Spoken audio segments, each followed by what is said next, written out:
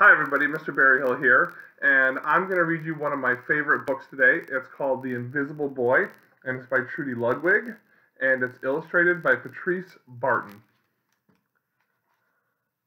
Meet Brian, the invisible boy. Nobody ever seems to notice him or think to include him in their group, game, or birthday party, until there is a new kid that comes to class.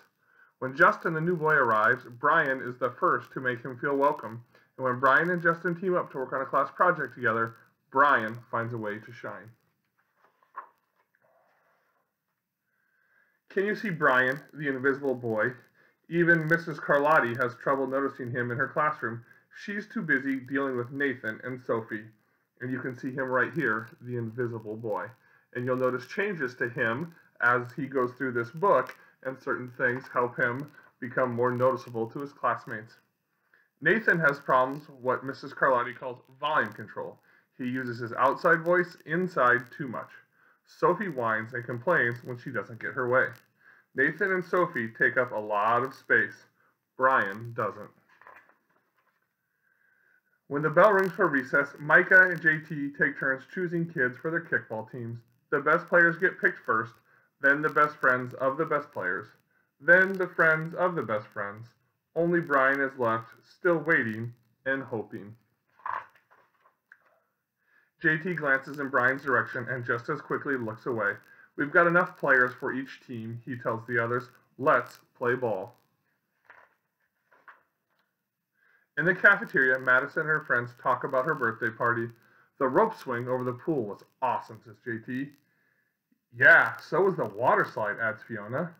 That was the best pool party ever. I'm so glad you guys had fun, says Madison. Everybody did, except Brian. He wasn't invited. At choosing time, while the other kids play board games and read, Brian sits at his table doing what he loves to do best. He draws fire-breathing dragons scaling tall buildings. Thank you for toasting my marshmallow.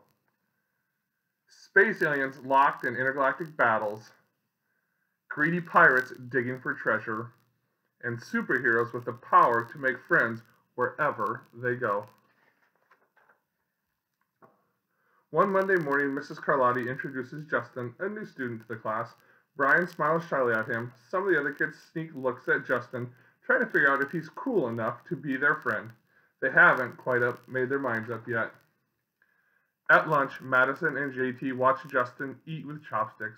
What's that? Asks Madison as she points to Justin's food. It's bulgogi. What? Bulgogi. It's Korean barbecued beef.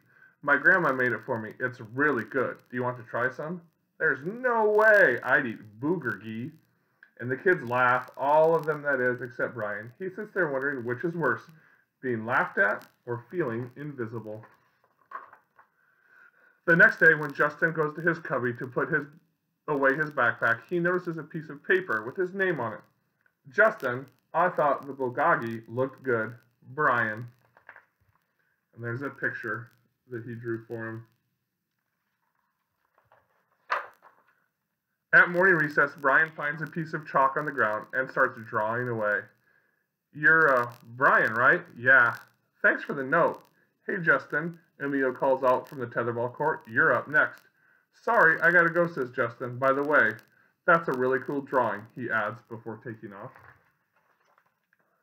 Back in class, Mrs. Carlotti asks the kids to team up in twos or threes for a special project.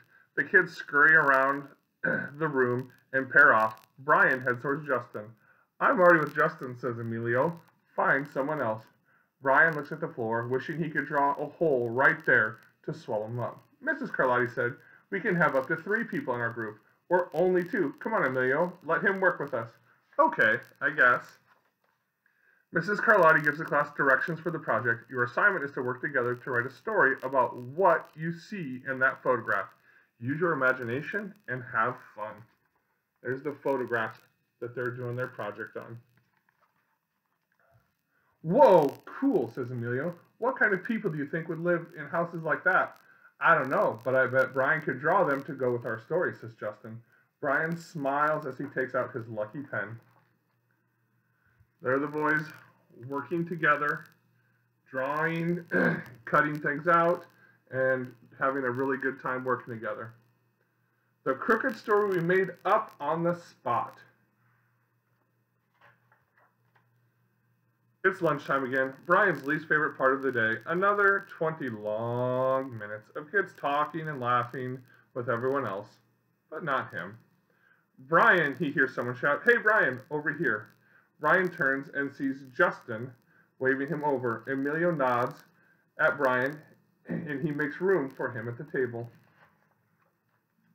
Cookie? Thanks. Maybe, just maybe, Brian's not so invisible after all. And if you look here and you compare Brian to the beginning of the book, when he was invisible, he looks much, much different. Talk with your friends and ask why you think he started off the book white and gray and invisible, and now he's full of color and has changed so much. I hope you've enjoyed this book. Again, it's The Invisible Boy by Trudy Ludwig and illustrated by Patrice Barton.